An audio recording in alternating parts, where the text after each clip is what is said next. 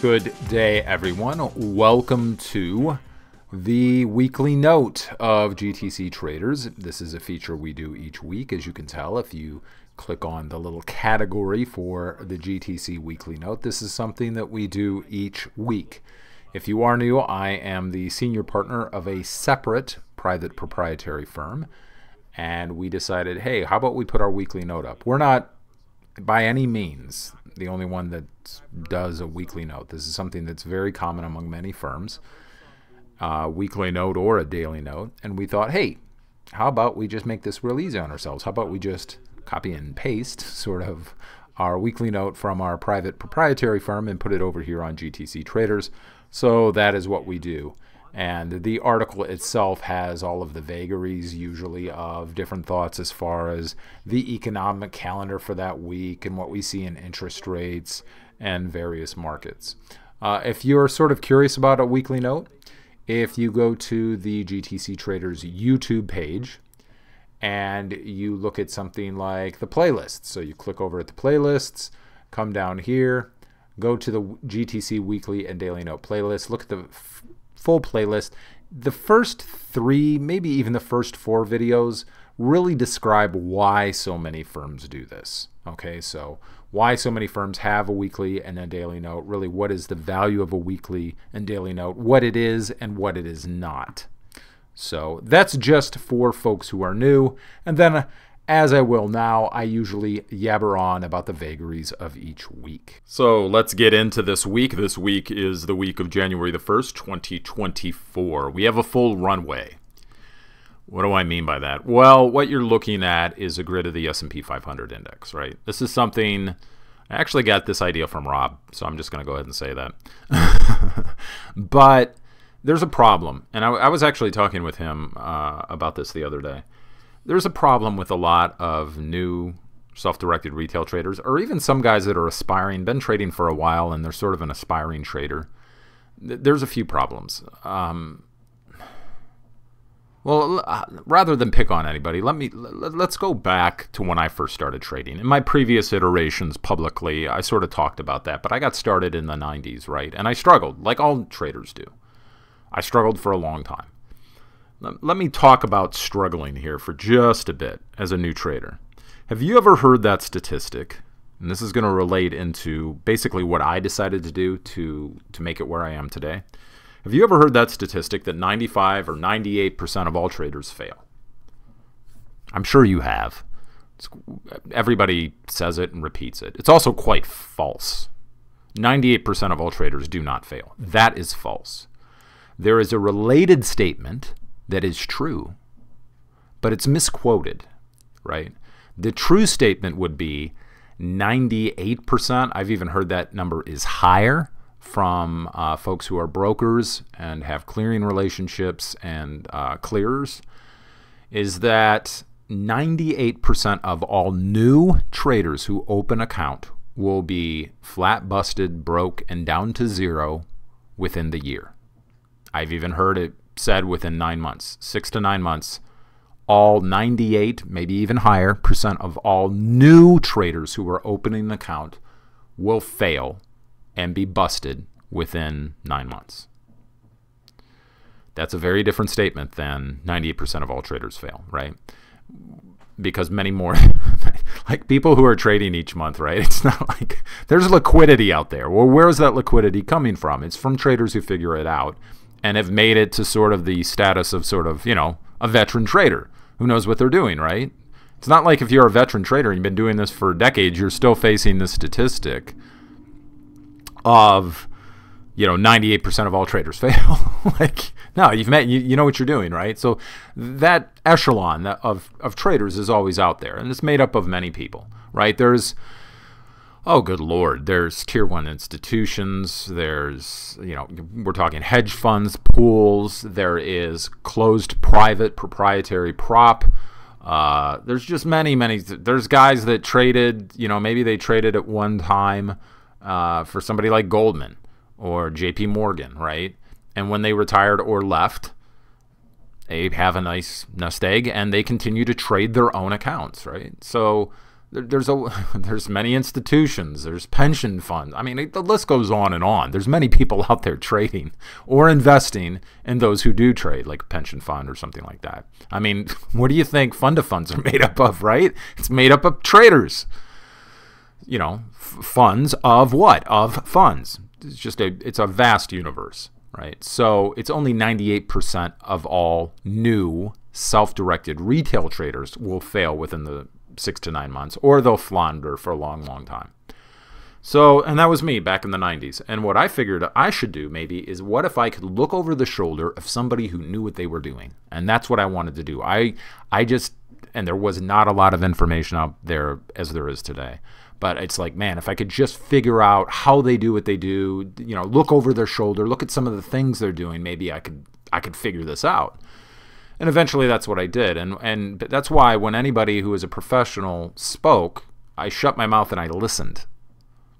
There's a lot of Dunning-Kruger in self-directed retail traders. I see this all the time. You go out on the net and they just think they're so wise. They don't even know how to do this, right? Like to produce a grid. They don't know what good looks like. There's a lot of reasons why ones do a grid. It's not just, hey, look at me, I'm professional and I got a grid. Doesn't this look all bougie? No, there's many, many good reasons for it.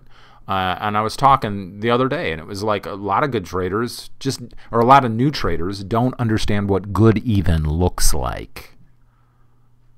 Right? Well, I want to be making 25% per month. Well, good luck with all that. It's not going to happen. It's just not. If Renaissance can't do it, you're not going to do it. Okay? So I think studying grids is a good idea. As I said, that's an idea I got from Rob like maybe 9 years ago. Because I couldn't get through to traders. It's like you have unrealistic expectations of what trading should look like, of what your drawdown should look like, you know, when you have a bad month.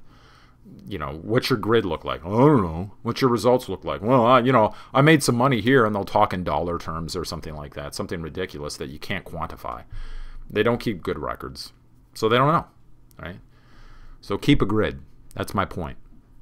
When you keep a grid, you learn a lot. What is good performance, first of all? What is it you're trying to do? You know, well, I want to beat the S&P 500 index. That's cool, but there are a lot of people trying to do something else for very specific reasons, to a very specific mandate.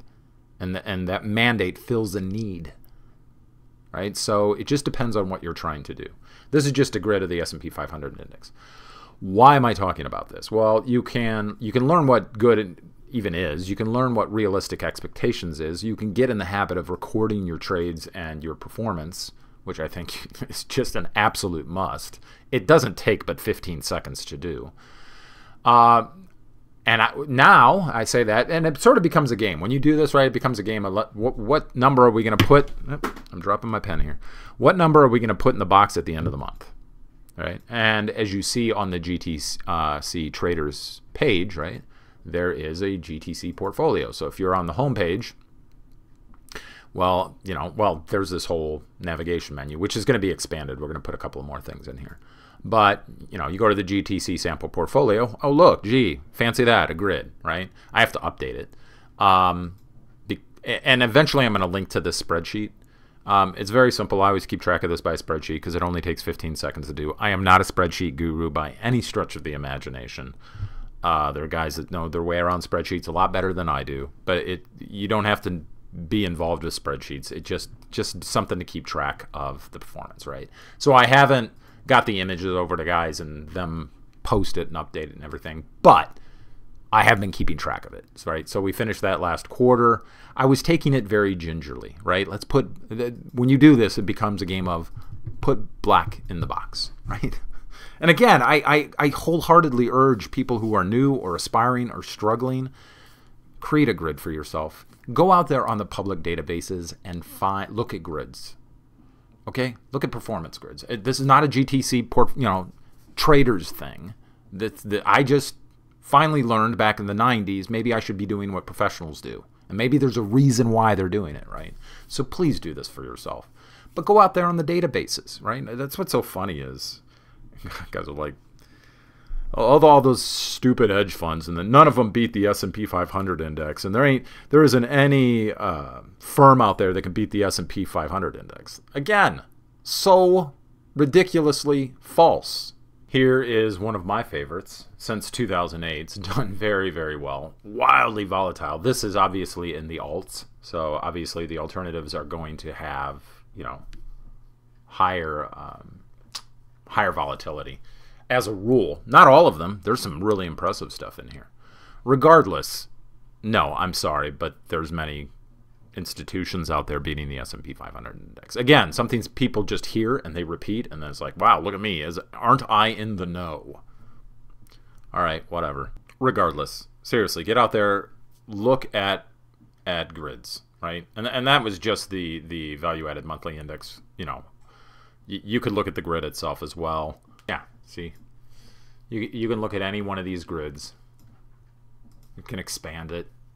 Get an idea of what good looks like. I cannot recommend that enough.